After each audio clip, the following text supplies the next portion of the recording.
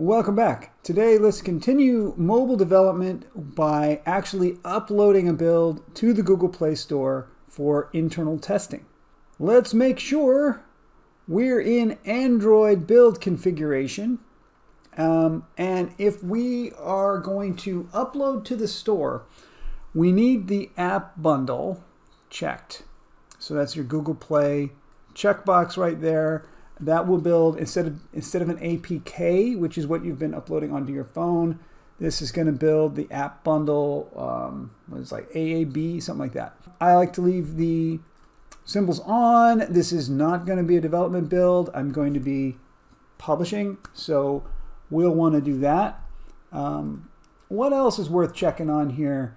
Since I'm making my published build, let's turn off the Unity splash screen, right? This is on by default with the little Unity logo. Let's just, we'll turn that off. The Android version, periodically they'll do an update and they will require that you support the latest version. So come on in here. It's certainly set to highest installed. Currently, as of today, which is October the 8th, 2023, Android is requiring that we target up to level 33. So rather than leave this at highest installed, I suggest you switch to the installation level that Android is requiring. Unity is pretty good about this. If you don't have that version installed yet, when you hit build, it will offer to install it for you. And that's been working fairly well, at least up to level 33 so far. Okay, so that's that. What else are we going to need? If we hit build, let's go ahead and hit the build and have it complain at us that it's unable to sign the application. In order to make one of these builds that we're going to upload, we do have to sign the application. So how do we handle that? Let's see here. Down in publishing settings, there is a Keystore manager built right in. If you have not created a Keystore yet, you can create one. And so we will simply create a new Keystore and tell it where we want to save it.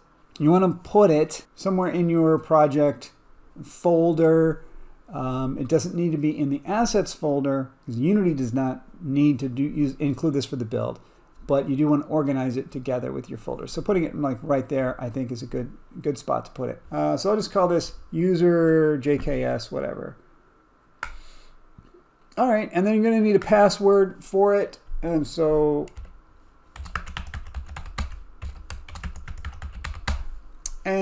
we will also want one alias. There's a project key. We'll need an alias for that. I'm going to call it alias and the password for that.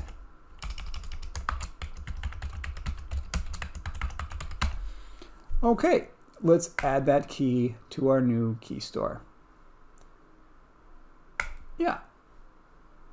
All right. And now in here, we have to type in the password that we just created. And that should allow us to open the Keystore and see the alias we created. And we'll need the password for that.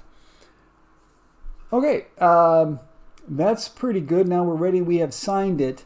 Let me warn you that Unity does not save these passwords, kind of for obvious reasons.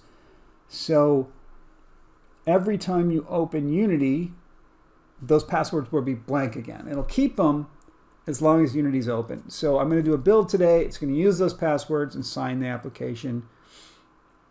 But when I close Unity and then I reopen it again tomorrow, I'll have to type those in again. And yeah, I usually forget. I usually do my build and then it tells me you forgot to enter the passwords. Come over here and enter the passwords. Let me do a build. Let's do a build. Let's put it into a new spot. I'm going to call this B. While it's building, let me give you a heads up. What I'm showing now is sufficient for very small applications, for small games. Google Play Store has a limit. I think the limit is currently 150 megabytes for the entire initial install. So if you are doing a single install, which if we're beginners, that is what we're doing, then your game has to fit into 150 megabytes or this won't work. All right, and so there's the AAB, and as you can see, I'm well under the 150 megabyte target for this game. Let's now upload that to the Google Play Store. Let's go to the Google Play console. Google Play console, yeah, that's right, Google Play console. And we're going to go to the Google Play console. We will now need to sign in. If you don't have an account, you need to create an account. It's not difficult to set up an account, but it will cost you $25 as a one-time fee. My understanding is that's one time. You have to pay $25 to create a developer account with Google. I've got an account or two, so let me log into that. Okay, I'm now logged in. I'm at my Google Play console, and here are the various apps that I have already. Let's create a new app, and I'm going to call this example Unity game. I don't know. Okay, it is a game. It is going to be free. Okay, we need to read about these various policies and check them. Read these on your own. I'm going to say I've already read those, and so that's cool. So let's create the app. Really, we're ready to start uploading the thing. Let's start by uploading to internal testing. I'm going to, under the testing tab, internal testing, create new release.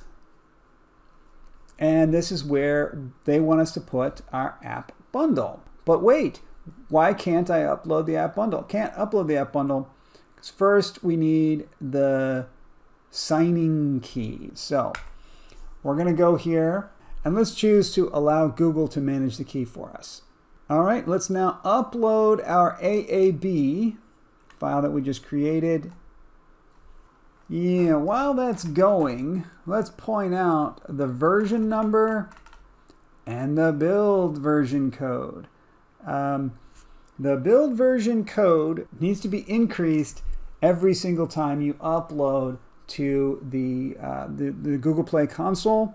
And I always forget, as I just did just now, I forgot again to increase that number. But that's okay because and this is a brand new build that I'm showing you right now, so that won't come up. But while that's going, because I am publishing this to my main project, I think I will rerun the build with 14. So I'll do that while the Google Play is uploading, and then we'll come back. Right, the package name. And here we get one of the things that is a continual frustration for me. You make your build, you upload the build. Only after you've uploaded the build do you finally get simple little errors, things that you forgot to do. The package COM Wholesale Algorithms TBE is already in use because that's what I actually call this project. And yeah, that's a project that is uploaded already on my main app, on my previous app. Yeah, you have to change that name each time to something else. So let's go make a new build and we'll try again. There are two places where that name appears. One is in the override right there, and the other is just it's made by default based on this. So I will check the override, and I called this I don't know, I'm gonna call it example. So I have increased my bundle version code. I have changed the package name to a new package name that is unique for this project. Now, once you've got that for the project, you don't have to keep changing that. That's a one-time setting. The bundle version code you have to upgrade each time you do a new build. Okay, let's go again, and let's call this build C, shall we? Call this build C. And that has been built. Let's get back over here and let's upload a new bundle that we just made. So here we go.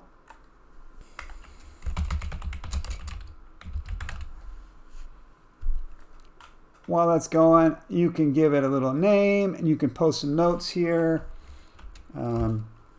First upload of example project. I don't want that to be capitalized. Come on. All right. This will be available. This information is available for your testers. We can see now that it has uploaded the package. Great. So we have a release ready to go. We have given it a name. We have uploaded our AAB file. Let's advance. There are 3 warnings. We can't publish it because we didn't finish setting up things on the dashboard. That's correct, we did not. The release will not be available to any users because you haven't specified any testers. We didn't create testers, that's true. And version code 14, there is no deobfuscation file associated with this. Yeah, and we will not worry about that message. We did not use R8 minification. If you want a little tangent here, what is that? The minification, R8 minification, here we go, minify. We didn't do that. So because we didn't do that, this doesn't apply. So we don't need to worry about it. All right, so I'm happy with this. Let's save it. The initial release is available to internal testers. Cool, we just don't have any internal testers. Let's get us an internal tester. We can make tester groups, or we can create a new list. Let's do this. I'll call it example testers. And let's add some people to the thing. You know, Fred at myemail.com and what is it? Separate comment, yeah. And Susan at some place.tv. I don't know. There we go. Did have to hit enter. And here we have our list of people that are going to be on there. We're going to save the changes. I'm going to add myself. All right, example testers. They should totally have an option to email my testers with the info, right? But what they do give you is this copy link. You copy that link, you send that to your testers in an email. And I will do that real quick offline. Hey, I just got an email. All right, and here I've received the email. And it's that link that I just hit. So let's just hit the link. Did I not save this? Yep, there we go. That was it. Okay. So I have been invited. I'm going to accept the invite. And let's hit download it on Google Play. Install. So while that's happening, I do want to stress I have forgotten to save. So watch out for that. Okay, open. And there we have my installed package. And that's how we can distribute the games that we make to our internal testing team. We will, once again, we will create our test list here. Our testers simply provide us with their email address. We enter them into the list. We authorize that group as testers for this app. We save that, and then we copy them a link, send that in an email to them or whatever. They get it. They can now install directly on their phone from the Google Play Store and play our test builds. So that is setting up internal testing. We cannot release this app yet because we have not completed setting up the dashboard. There is the dashboard, and there's a whole lot of setup to do. It's fairly self-explanatory, I think, at this point, but maybe I'll do a follow-up later where I take you through all of the pieces of setting all of that up for the Google Play Store so that you can actually launch and make the product available to all players on the Google Play Store and start actually making money from your game. All right, that's it for this video. I think I'll probably hold off on doing the rest of the dashboard setup. I think it's fairly self-explanatory. If anyone does have difficulty with any of those steps, pop down into the comments, let me know what is a tricky part or what you found tricky, and I'll do a follow-up video on those. In the meantime, I think I will try to do iOS development next and show you how to get all that going with up through getting it on test flight, which is the equivalent of what we just did here, and then ultimately on the App Store. All right, see you guys out there.